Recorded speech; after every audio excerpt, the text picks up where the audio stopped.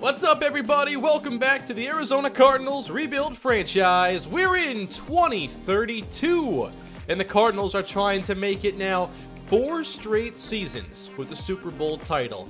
Quite an achievement for this series, especially given all the change we've seen in recent years. Now, this past offseason was an interesting one. We really didn't do much in terms of free agency, but in the draft, while I was hoping to make big moves in the secondary, we ended up instead getting a lot of young pass rush help, and that began with the selection of A.J. White, an 80 overall outside linebacker who can also play defensive end and is pretty well developed already. But what was really exciting was drafting Curry Jasper because of that star development. Now, obviously, the way development works in Madden, these guys need to play if they're to maintain development, but not just that. The game works on a system where it's looking at their stats rankings in certain categories, and that helps decide who is going to have what development. So when you're looking at an outside linebacker or defensive end, they're looking at sacks, tackles for loss, and tackles. And then what the game does is it averages the rankings in those categories out, and then it shows your kind of true ranking there, and that's how development is kind of handled. So you really need to play these players if they're to keep their development, but the dilemma here is just that we have some good defensive ends already, and Curry Jasper is a 72 with star development, while we have A.J. White, who's an 80 with normal development. So obviously A.J. White doesn't need a whole lot more to progress, whereas Jasper still needs some of that development. He needs the time anyway that goes into it. But also, I wonder, like, what are the chances of him being able to reach those stats, those high stats, to keep this development?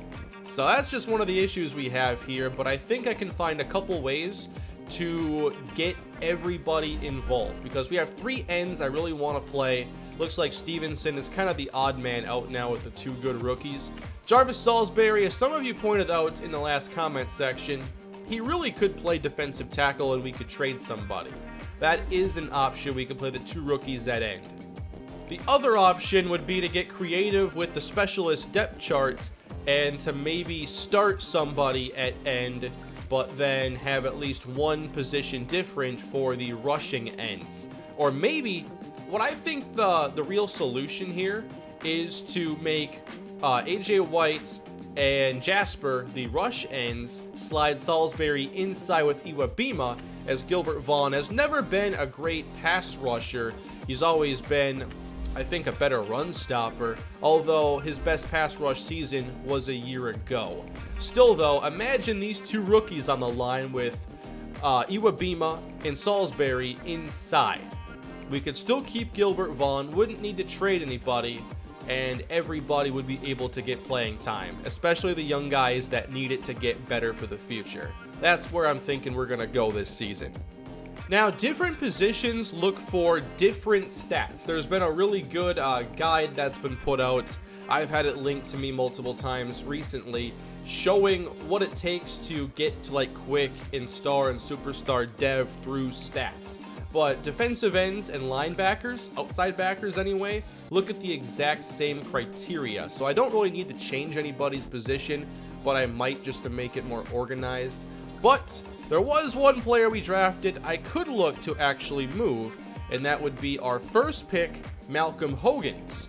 A lot of you said that he could play tackle, and I think that there's probably a good case for that, although his pass blocking isn't as good as I would like it to be to play tackle.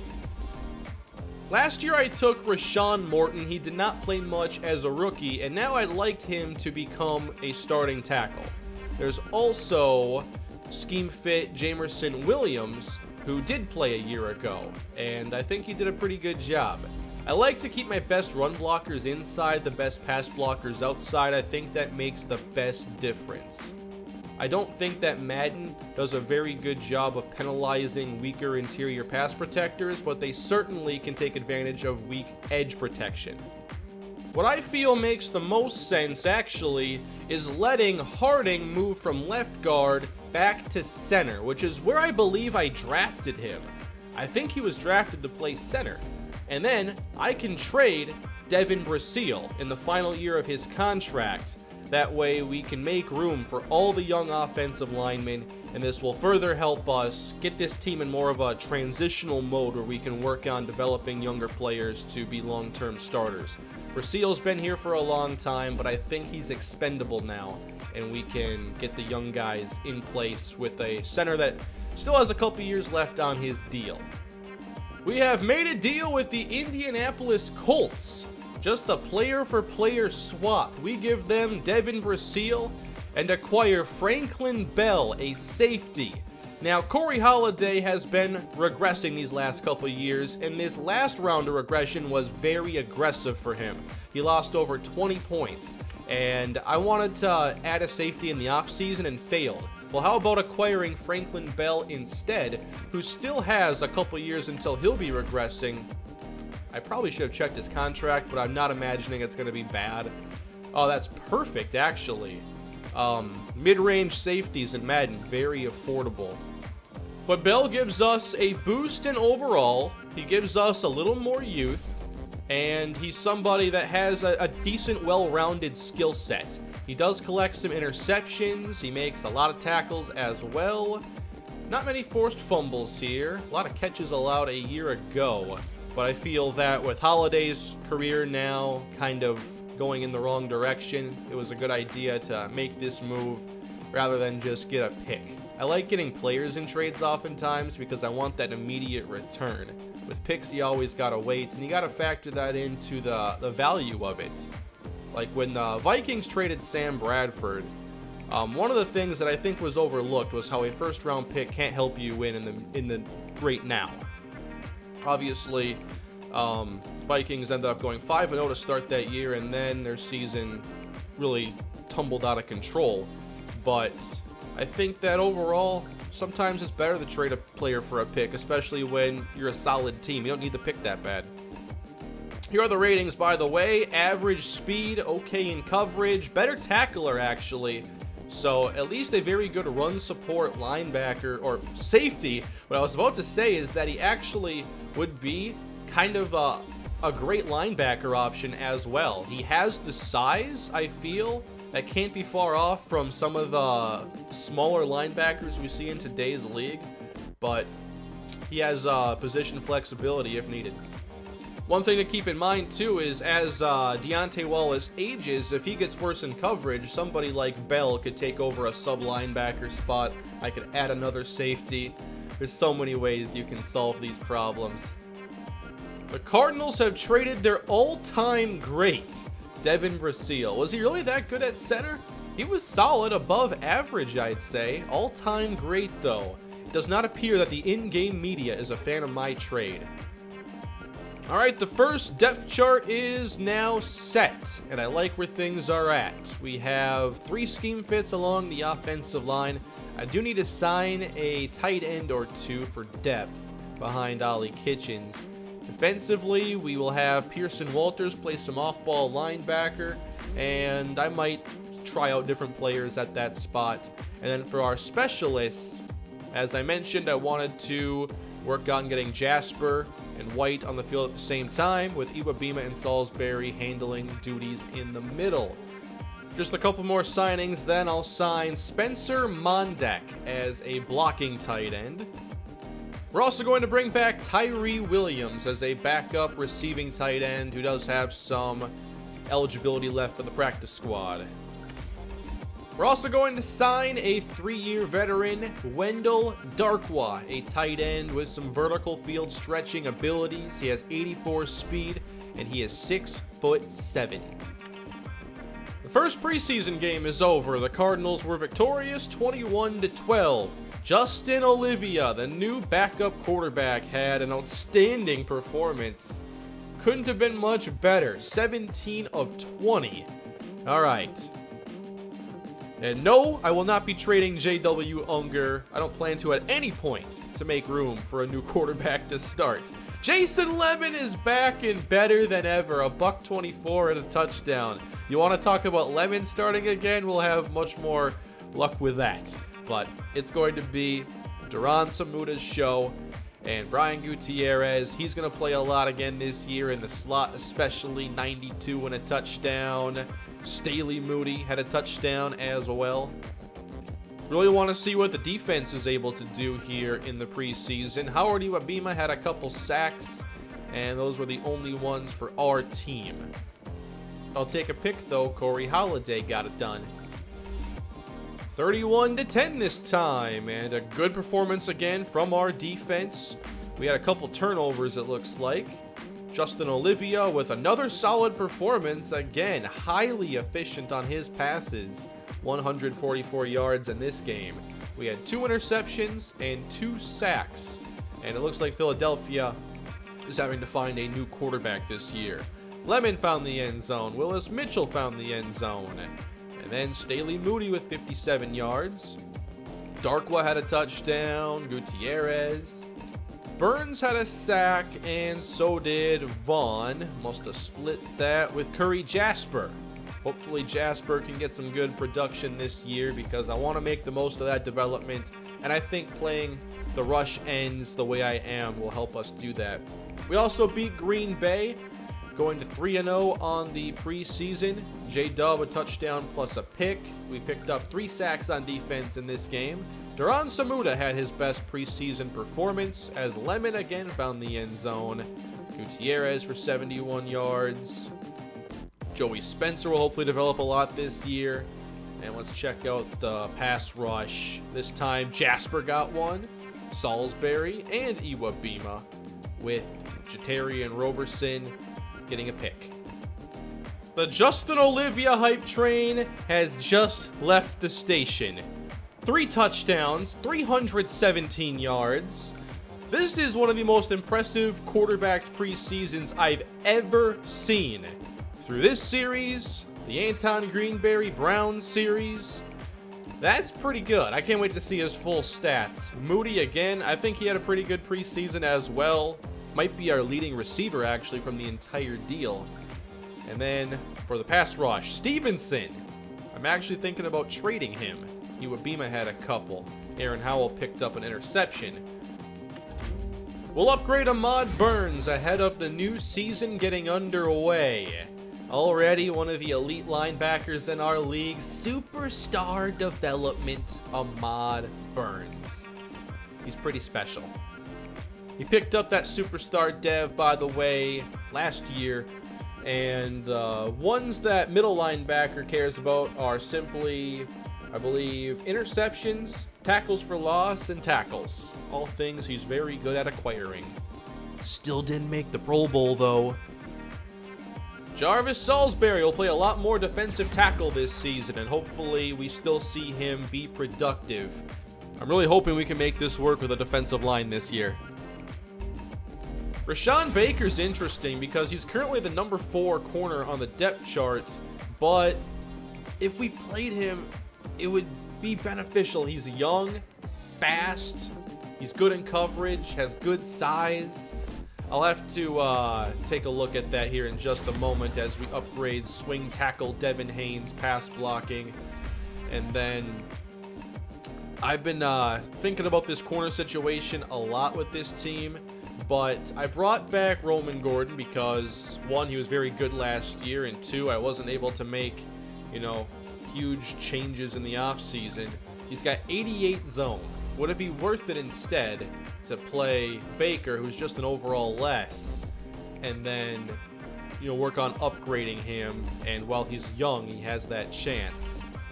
We're going to give it a shot. Baker will start. We're still going to have McFadden play the slot, unless they mess that up for me. Slot corner Frank McFadden, good to go. Undefeated preseason, by the way, as Justin Olivia has a 124 quarterback rating. 6 touchdowns, just the 1 pick, absurd completion percentage at 78, combined with a 9.3 yard per attempt. Jason Lemon ran really well, and if for whatever reason he begins to outperform Samuta, he will again become the starter. In the air, Brian Gutierrez barely beat out rookie Staley Moody for the leading receiver. Otherwise, they tied in every other main category. We also had a pretty good preseason for Wendell Darkwa, our second tight end. Orleans Bruton also did a pretty good job. Surprisingly, not much from Bradley Young or Joey Spencer. Rashawn Morton did allow 3 sacks. We'll have some issues here, probably just getting these players up and overall, but it'll be a process we can work on, and he'll be upgrading here pretty soon. I'm doing a lot of my upgrades in O-line. I have been the last couple seasons. And then defensively, Howard Iwabima. Forgot the season didn't even start. He's using up all this energy in the exhibition games, getting 5 sacks. And then we turn the ball over a handful of times. Already, we get to upgrade the rookie Malcolm Hogans. And we should go probably pass protector with him, at least get that up a little bit. But no rating here stands out as being a huge concern. So up to a 79 overall, the rookie guard gets a nice boost here and a little bit stronger ahead of week 1. All right, everybody, 3 straight Super Bowl championships and the title defense begins again. Check out our schedule. We're talking the Saints, all 3 rivals in the division, and the Bears. We're going to learn a lot, I think, in just these first 5 games. Well, that's a concerning way to begin the season. We lose by 12 to New Orleans as we hang up another banner. That's not good.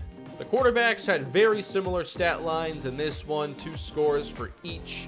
On the ground, Deion Finney all over our defense here with 90 yards and 2 scores. Samuda held to 3.1 yards per carry. Bradley Young had a good performance, 10 catches, a $120. Gutierrez also had a nice day. Doesn't appear our pass defense was really much of a problem. Curry Jasper led us with 1.5 sacks, also had 1 from Iwabima, 1 from Salisbury, 1 from AJ White. All right, so somehow the defense didn't play, well, I mean, they didn't have any big standouts, but they still had their quarterback throw for 300 with no turnovers. I'm looking for like a missing touchdown here on like defense or something that can help explain why they won by 12. We get to upgrade Daron Samuda, and this is about the overall range where Jason Lemon took off as a player. We'll see if the same happens for his successor. And I'm very happy to upgrade Jamerson Williams here with a pass protector boost. Also got some strength there as well, and now he's a 79 overall. That's more like it, a 3-score victory over Los Angeles, a team that's undergoing some change in this series as they brought in a new quarterback in the offseason, Dylan Herring from Wisconsin. He threw 2 interceptions, was sacked 5 times. So far, the pass rush through the preseason and these first 2 games have been very promising. That's 10 sacks in the first 2. J-Dub, 3 touchdowns, no picks, doing great. Samuda for a good 100 yards and a touchdown. Lemon also found the end zone. Darrell Collins is their 2nd-year running back, so next time we see this team, should we watch a game against them, they'll look very different than the last time we played against them. Gutierrez found the end zone, so did Bradley Young. We spread the ball around quite a bit. Kitchens has been pretty quiet, though, through the preseason and the beginning of this full year. 12 tackles for Rashawn Baker, plus 2 interceptions. That might be player of the week numbers. Salisbury had 2 sacks, Iwabima, Vaughn, and then a split sack here. I was right, Baker won that award. I wonder if he can handle covering someone like Jarek Payne, though, on the other side. 6 catches, 4 touchdowns. That's ridiculous. And a quick look at this upcoming draft class, and I love the various positions here toward the top. I don't like when it's stacked at one spot. This is, to me, a lot more realistic. The big board has a couple receivers, a couple defensive linemen, a quarterback, linebacker. Nice. I'll scout the best players, why not? Marshall Bullock, a deep threat from Tennessee. Very good deep route runner. Not sure if that top 3 to me says top 5 pick. We'll see about his combine. What I'm most interested in is the secondary, which is where I think we'll be wanting to target things early. The best one is overrated. Deontay Mills, a 5th round talent. And then Joseph Spellman, a 6th round talent. Angelo Skinner, a 5th round talent. Come on, corners. Here we go. Ben Klecko, 6'4". Good zone, good tackle. Okay, that'll work. Fisher Baldwin, B- man coverage. We'll come back to him. Of course, we also have some big contracts to take care of this season, and it would probably be better to do that sooner than later for Ahmad Burns and J.W. Unger, arguably the 2 most important players on the entire team. But there's still Howard Iwabima. Ryan Schroeder's going to get paid. Tyree Stevenson, Craig Starks, any other key starters? Looks like a fairly simple year beyond the top 2. And like I said, why don't we take care of this sooner than later? Let's give the baseline offer to Unger, and he will stay in Arizona, signing the 5-year extension worth right around $30 million per season. Oh, wow. I don't think I've ever seen the fair offer they're looking for be a 7-year contract. But if there was ever a player deserving of it, it's Ahmad Burns. 7 years would take him to age 31, and regression is not going to be a big problem with him. Baseline offer, Ahmad Burns wants a little bit more. 28-17, we defeat Seattle for our 2nd straight win. Unger, 3 more touchdowns and does not turn the ball over, and now 6 sacks. That is 16 over our first 3 games this year. Samuda ran for 72 yards. We're not giving Lemon as much work as I thought. I remember when Samuda was the number 2, he'd still be getting like 11 to 13 carries a game. Ollie Kitchens, there we go. He, Gutierrez, and Spencer all find the end zone in this game. Sure seems like we have an overwhelming pass rush here in the making. Curry Jasper, 3 sacks. That's already got to take him to around 5 in his rookie season. AJ White, 1.5, 1 for Salisbury. So far, I'd say my idea there at the defensive line was one of my best in a while. That's also a Rookie of the, or the Player of the Week award for Curry Jasper. And that's a pretty good step towards becoming Rookie of the Year. One area I might want to address in the offseason is at linebacker, getting someone to develop and maybe take over for Deontay Wallace. While his talent is 3rd round, I would have a lot of interest in Martinez Shazer. Oh wow, wide receiver has one of the steepest drop-offs in talent I've ever seen. 3 1s and then late round options. Whole bunch of upgrades to do now. Let's begin with Curry Jasper. Nice start to his career, and obviously he does not take long to upgrade with that star development. By the end of the year, especially if he can win some accolades, he could pass AJ White in rating and show just how powerful star development can be. He already earned some legacy. 3 sacks in that game, a tackle for loss here, which earns you a little legacy as well. Speed rusher. Got to get after those quarterbacks, and I can't wait to take the field next time and actually see him play. Let's upgrade Rashawn Morton. He'll not jump in overall, but we do get his strength and pass blocking finesse up a little bit. Frank McFadden with the zone archetype upgrade, +1 speed as well. That's pretty nice. The zone coverage for him now 84. Craig Starks, still a starter for now. We'll see if I look to replace him in the offseason. And Gutierrez, who did an outstanding job a year ago, got a development boost as well. 83 catching. Sure seems like when we play that he has like 93 catching. He doesn't drop much. We'll go possession though for that catch in traffic upgrade. I really don't want this to have to be a franchise tag situation. And the last times I've done this, after 2 failures, we've basically been turned down for an extension. So I'm going to really boost up this signing bonus for Ahmad Burns because I want to avoid the tag. I want to avoid delaying this another year for a long-term deal. I feel this was very fair. I just increased the signing bonus to bring the value up by $5 million. Let's go for it. 7 over 70. What? Wait, but he's not going to... He's not saying no at all. We just have to upgrade the salary next time, so I'll probably do an additional $5 million there. Wasn't expecting this. We lose 15-14 to San Francisco. Very little scoring in this game. Olivia actually threw a couple passes. J-Dub intercepted for the first times this season, twice. We picked up 3 sacks on defense. We did run the ball all right. Samuda 4.9 a carry, a touchdown for Mitchell. In the air, Young for 78 yards. Gutierrez does find the end zone. Darkwa seems to be getting a lot of opportunity despite being tight end number 2. And defensively, Ahmad Burns and Howard Iwabima pick up sacks. So does A.J. White. Interception again for Aaron Howell. He's over 30 now in his career. But that's a 2-2 opening to the season, which is still a first-place tie with nobody in our division breaking out.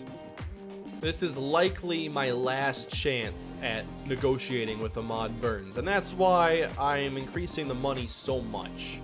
He's worth it, and I don't want this to fail. And it will work! $75 million over 7 years for perhaps the best linebacker in our league.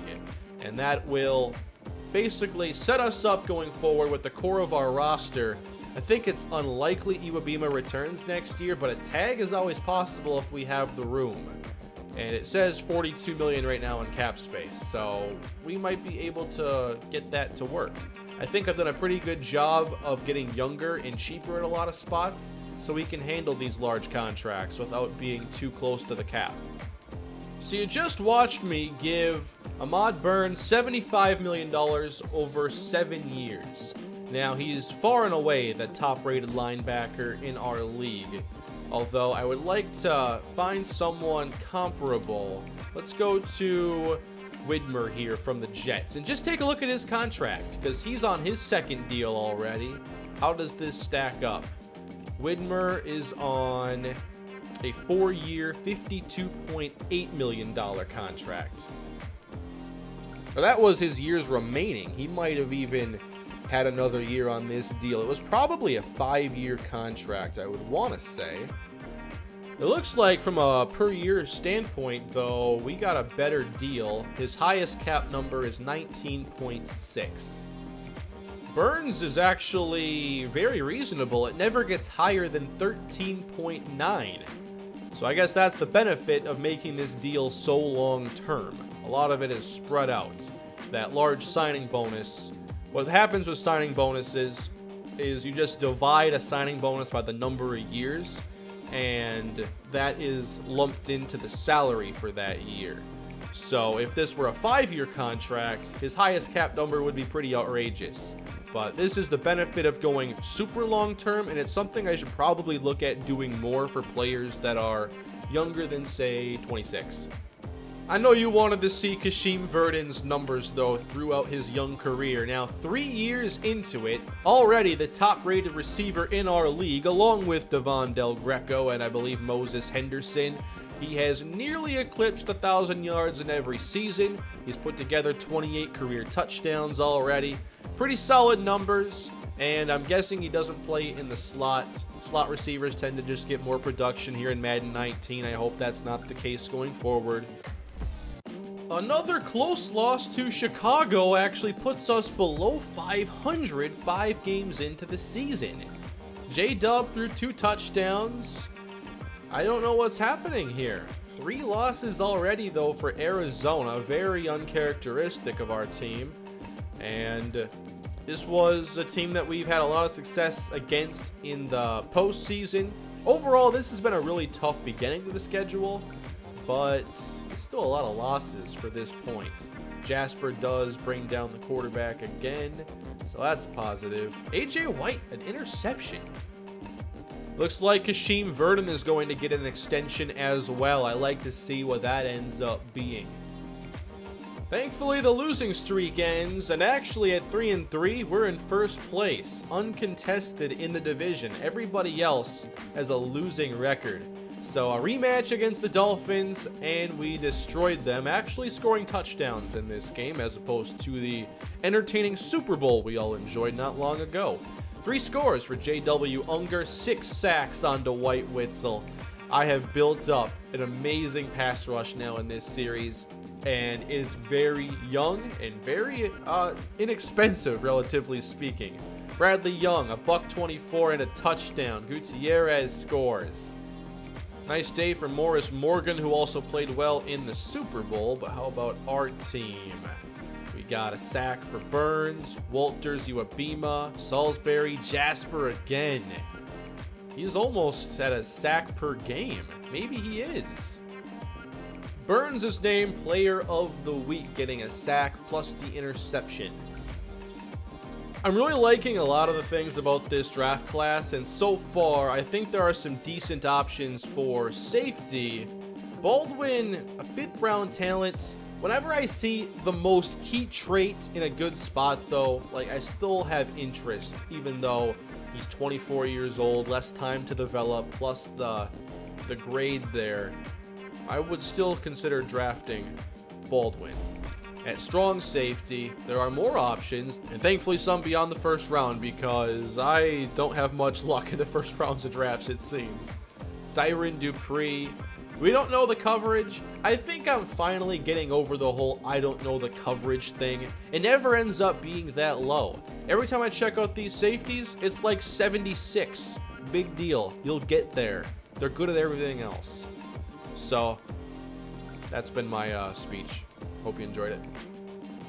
Oh, a lot of upgrading it looks like. Ahmad Burns.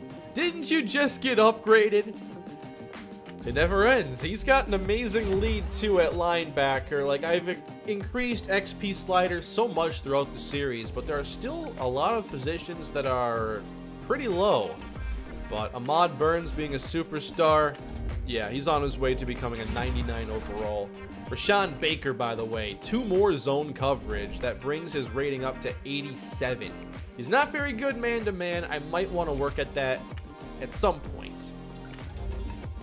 Cameron Losman, a backup guard. Try to keep a quality guard and tackle on the bench. We're doing a pretty good job of that. If Losman had to start, I wouldn't be too worried about it. Joey Spencer does not seem to be doing quite as much this season. I'm actually going deep threat for him, just switch up the skill sets here. I want, you know, if Spencer could be a great deep threat, I'd love to get him there. He's got intriguing size, hands, and speed. So I think that it's a good long-term idea. And we can't forget about our backup defensive backs either. Will Lejeune. He is a 74 overall, again specialized in zone coverage. I almost complained that we just lost.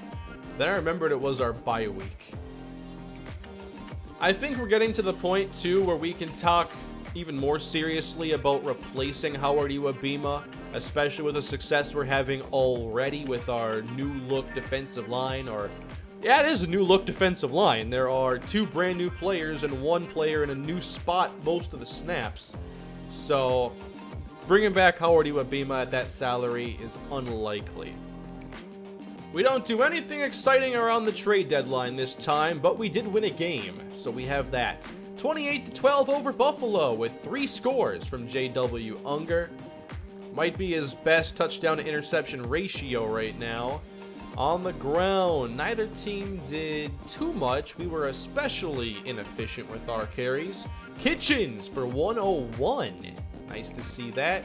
Joey Spencer with a touchdown. Also scores for Samuda and Brian Gutierrez. What'd the defense do? For sacks, just 3, which for other teams would be a decent week.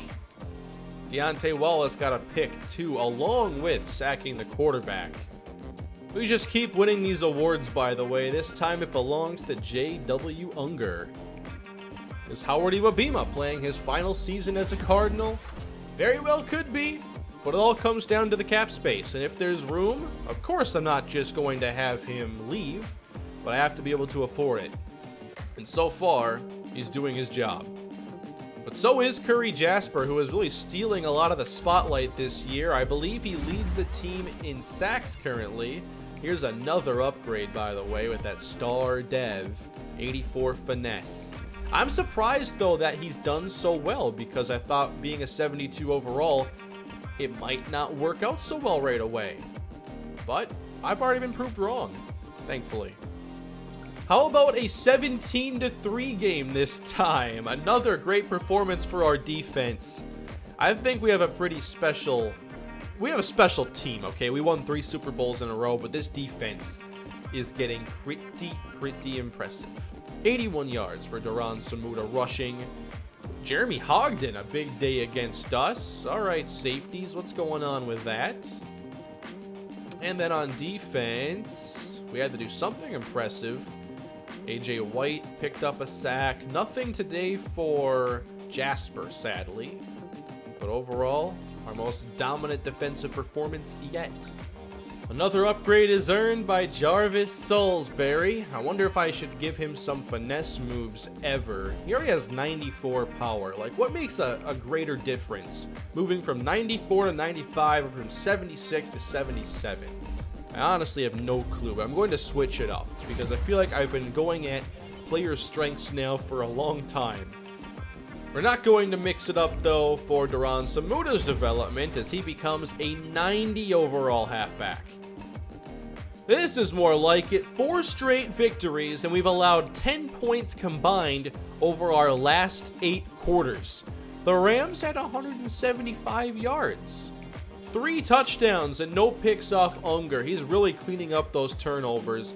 Lemon found the end zone on 2 occasions. Gutierrez for 117, almost outgaining the entire Ram offense himself. 2 scores for Samuda in the air. So I believe that gives us a 2-0 record against them on the season. I'll verify here in a moment as White, Salisbury, Jasper, and Vaughn get after the quarterback. And Starks collects another interception.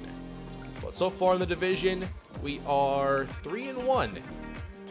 I think I'm going to end the episode here. I've been recording for a while now, and I'd like to maybe get into a game next episode, finish out the season, and then think about the playoffs. I might even just simulate all the way through and then watch a playoff game. I don't know yet.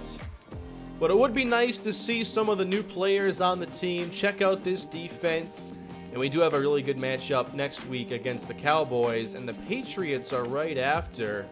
Both teams might be among the best. The Bears are 8-1. The Patriots 7-1-1. So we could always watch an interesting game and then get through the rest of the season. And get on to hopefully a nice playoff run again. But here we are, 9 games in. J.W. Unger has thrown all of 3 interceptions. Very impressive. 22 touchdown passes to go with it.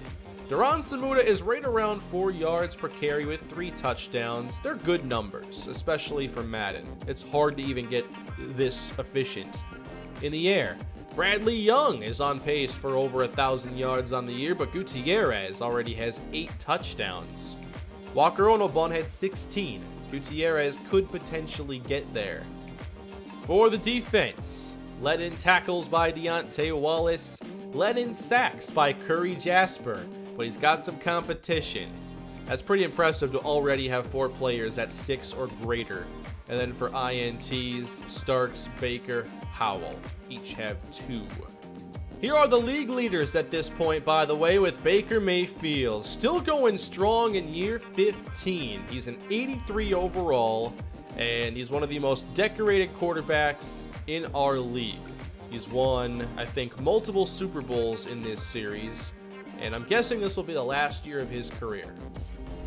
Mike Phillips leads in touchdowns along with Bryson Anthony. Each have 23. Unger right behind them. Most interceptions, the rookie for the Rams, and then the Rams' old quarterback. Very cool. Here's Dylan Herring, by the way. Star Dev, 80 overall from Wisconsin. He has average throw power, interesting accuracies across the board. They're all right. Pretty good. And, yeah, he just looks like a solid quarterback. We'll see if he's able to break into that upper tier. Marion DuBose, still one of the most effective backs in our league with a very impressive yard per attempt. 5.3 is really tough in the simulating. But he's a 98 overall with superstar skills, and I'm guessing that if we ever have to play against the Chiefs, he'll be nearly impossible to bring down. CJ John. I've never even heard of him. A Patriots receiver, 3rd year, good overall, but that's a name I do not recognize whatsoever. He is a good route runner. These are good seasons, but this is only like a half season's worth of games here, and he's already matching what he usually does and surpassing it when it comes to touchdowns. Formerly a 2nd-round pick in 2030, and really hasn't put an unproductive game on the stat sheet all season. A lot of productive tight ends as well. Interesting how that's working. Leader in yards, Le'Veon Roosevelt, 18.4. That is really nice. Kashim Verdon, 691. For touchdowns, Matt Austin now with 9. How about the leaders in sacks? We have Douglas Walton at 14.5. Okay, I kind of thought we'd be maybe number 1 there with Curry Jasper. I mean, he's pretty high up there. He's actually not listed, but he would be pretty high on this list if it included all positions. I'm still not sure why that hasn't been fixed. Douglas Walton, though. I know his sack numbers were going down every year since his rookie, and now a career high 9 games in. There have been some re-signings around the league as well. Just looking to see if Verdon is on this list. I like seeing the big contracts that happen throughout the series, especially as the cap rises. And there it is, 5 years, $95.6 million. Now, the growth rate on contracts here has not been anywhere near like where the NFL is. Kashim Verdon would be the highest paid receiver in the NFL today, but not by as much as you'd think. And especially 10 years down the line, Odell Beckham is making $18 a year with the Browns, and Kashim Verdon's making $19.12 million a year with the Broncos. I just went through the entire league to find the highest paid player or the most valuable contract. J-Dub's close, but he's only number 3 actually in the entire league. And the other 2 ahead of him are indeed quarterbacks. Tanner Merritt from the Bills, a 90 overall, has a richer contract overall. He's the number 7 ranked player at the position, but he's never put up that elite production, so I'm surprised that they paid him that much. His highest cap number is going to be nearly 40 mil. But J-Dub has a $175 million value. Tanner Merritt has 180. So what would you expect from number 1? 190? 200? Try $246 million.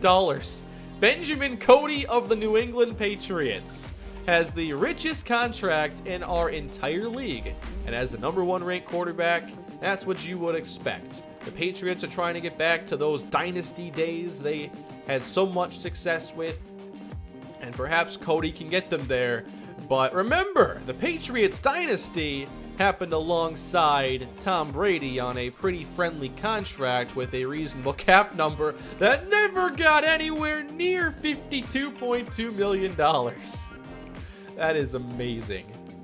Now, what's interesting here is that while it would look like Cody is hogging all the cap space, they're actually just not spending their cap space. They still have $52 million in room, and they're one of the top teams in the league, and that worries me. Also, shout out to the Dolphins, who seem to overpay everybody in free agency but still have like $20 million in cap space because their highest paid player is a running back. Alright everybody, that was a fun episode. Good to see some development and to see us also having what appears to be another successful season. We still have 7 games to go this year. We'll get through more next episode. We'll get to the postseason and then go from there. But thank you all for watching. Please leave a like on the video and subscribe to the channel and leave your thoughts below, especially when it comes to what you'd like to see from next episode. I'll see you all next time. Have a great day.